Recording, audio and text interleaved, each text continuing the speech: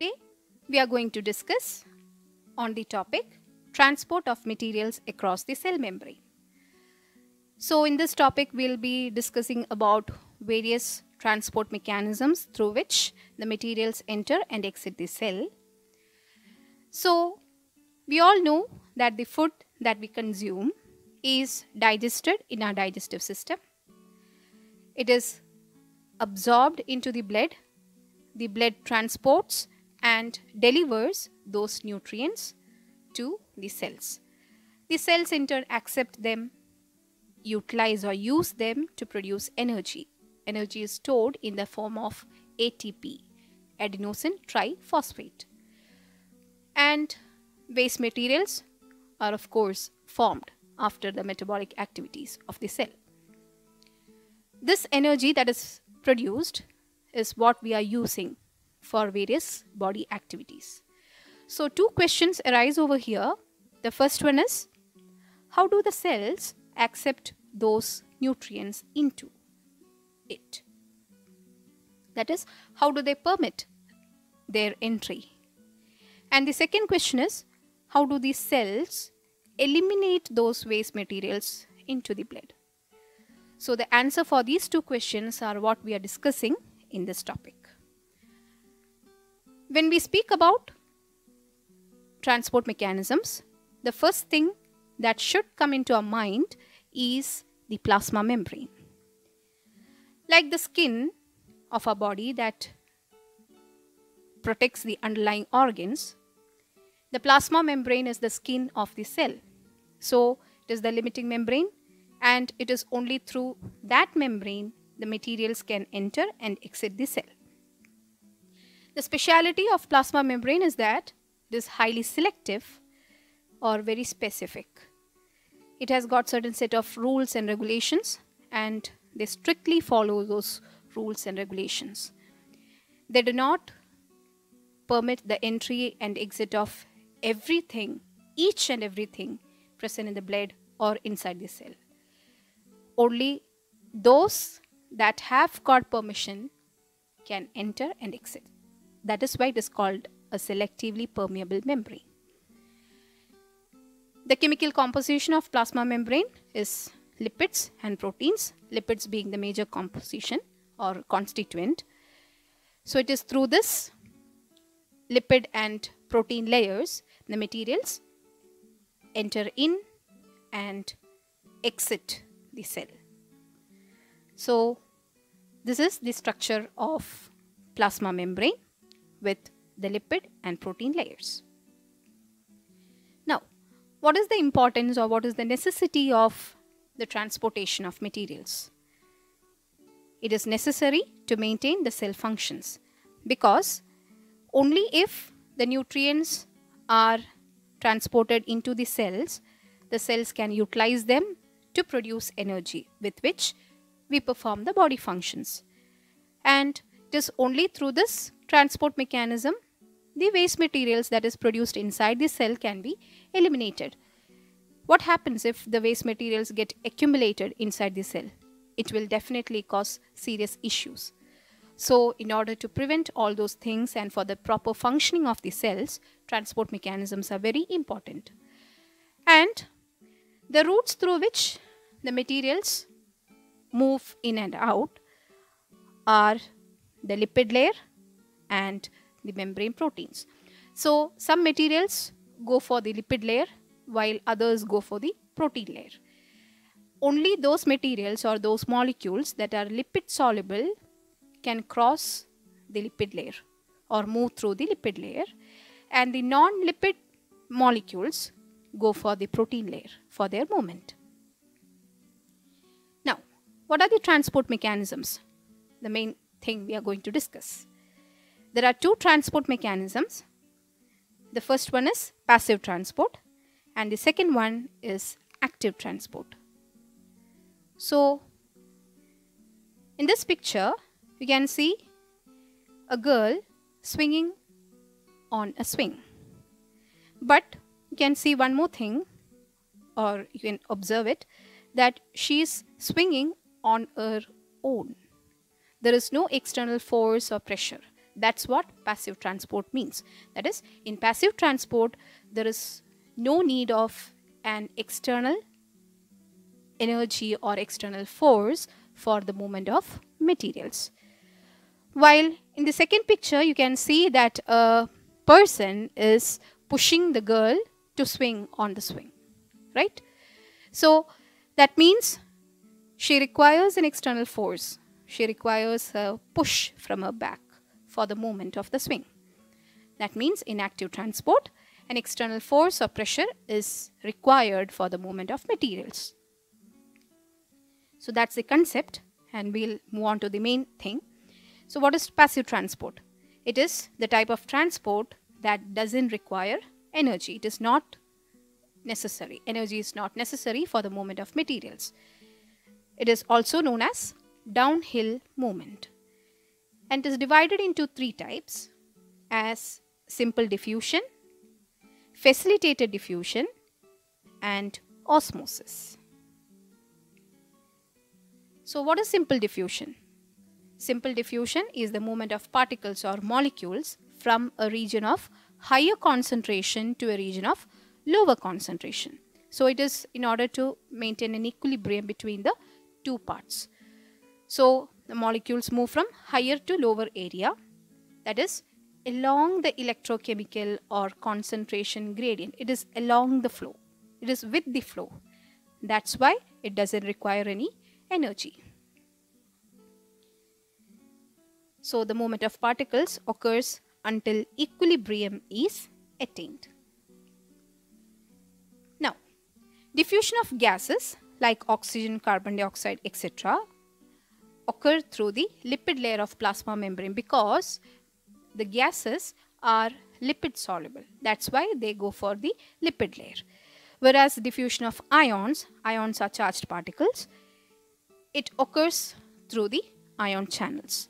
So ion channels are the integral transmembrane proteins involved in the transport of inorganic ions like sodium ions, potassium ions, calcium ions, etc. And these ion channels are of two types: gated channels and non-gated or open or leakage channels. So this picture shows the diffusion of various materials through the lipid and protein layer. So carbon dioxide, oxygen, then steroid hormones, etc. they diffuse through the lipid layer because all of them are lipid soluble, whereas water, it is a non-lipid material. So it moves through the integral proteins.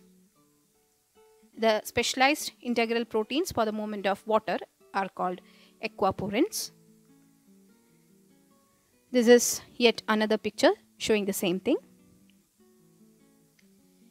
So, open or leakage channels, as the name indicates, they are very open. There is no restriction for the movement of any sort of ion. But the ion channels are also very specific. That is, for example, here I have given K+ channels, that means potassium channels. So the potassium leakage channels, they are very open, they are always open, there is no restriction. So K+ ions, potassium ions, can easily move in and out of the cell through these leakage channels. There is no restriction, but they are very specific. That is, these channels are exclusively for K+ ions. No other ions can move through this channel. There is specificity in these ion channels. Anyway, leakage channels or open channels are channels without any restrictions. Then, gated channels, as the name indicates, there is a gate or there is a guardian through which the ions cannot easily enter inside. So, they open upon a stimulus application only. And they are of three types: voltage gated, ligand gated, and mechanically gated channels. Voltage gated channels are ion specific and they allow the permeation of only one type of ion. Like some voltage gated channels are for sodium ions, so they are called sodium voltage gated channels. Then calcium voltage gated channels, etc. There are certain gated channels like that. So the movement of ions through those voltage gated channels lead to the development of membrane potential. Membrane potential is actually a sort of voltage fluctuation or electrical fluctuation across the membrane that helps in various physiological processes like transduction of signals, muscle contraction, motility, etc. So these voltage gated channels open only when there is any change in the electrical activity across the cell.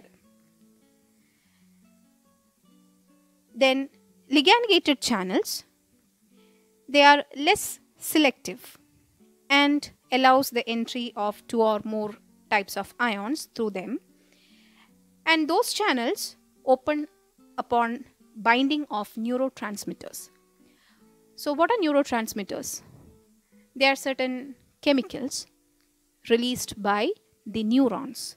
They are some sort of messengers. They transmit signals from one neuron to the next. So these ligand gated channels, they are for the neurotransmitters. So they open when one neurotransmitter binds on it. So when the neurotransmitter binds on the ligand gated channels, the channel open and 2 or more ions, sometimes a single ion or more than one type of ion, may enter and exit through these channels. And mechanically gated channels, they open upon some sort of mechanical stimulations. For example, when we exert pressure on the membrane, so due to that pressure stimulation, some channels may open and the ions may enter or exit the cells. Such type of gated channels are called mechanically gated channels. And this picture shows various types of channels. The first one is ligand gated channels with the neurotransmitter on it. So when it attaches to the channels, the channel open and ions enter inside. Then mechanically gated channels when pressure is applied. Leakage channels are open channels which are always open without any sort of restrictions. And the next one is voltage gated channels that open upon some sort of electrical stimulation. Then comes the second type, that is facilitated diffusion. Facilitated diffusion is the diffusion of materials with the help of carrier proteins. It's unlike channels, they are carrier proteins. So the diffusion of chloride ions, water, etc. occurs through this type of diffusion. So what is the difference between a channel and a carrier protein? Or what are the differences between channel proteins and carrier proteins? So channel proteins are pores or openings for charged ions to pass through. They open to both the intracellular as well as the extracellular environments, allowing free passage of molecules. They don't have any binding site and allows the passage of millions of ions at a time, and it transports the substances passively. That is channel proteins. They are very open, sometimes voltage gated, but still they are very open. But at the same time, the carrier proteins, they bind to larger molecules, they change the shape of the molecules so that the molecules can pass through them. They are not open simultaneously to both the intracellular as well as extracellular environments. They either open to the inner side or to the outer side. They of course have binding sites and have the ability to allow the passage of very few molecules at a time. They recognize only one substance or a group of similar substances. And the transportation through the carrier proteins may be active or passive. So, these are the channel and carrier proteins. Channel proteins, they are very open. They connect both the external and internal environments. But carrier proteins, they are not that open. They will be either opening to the exterior part only or to the interior part only. And when the materials move through them, the materials will have to change their shape. It's not a permanent change, but still, in order to move through that protein, they'll have to adjust themselves. So changing shape is necessary in the case of carrier protein transportation. And the last type is osmosis. Osmosis is the movement of solvent from a region of lower solute concentration to a region of higher solute concentration through a semi-permeable membrane. And the pressure exerted by solute molecules on the membrane is called osmotic pressure. So, the semi-permeable membrane permits the passage of only water or other solvents but not the solutes. Osmosis can occur whenever there is a difference in solute concentration on either side of the membrane. So, this much about passive transport. Thank you.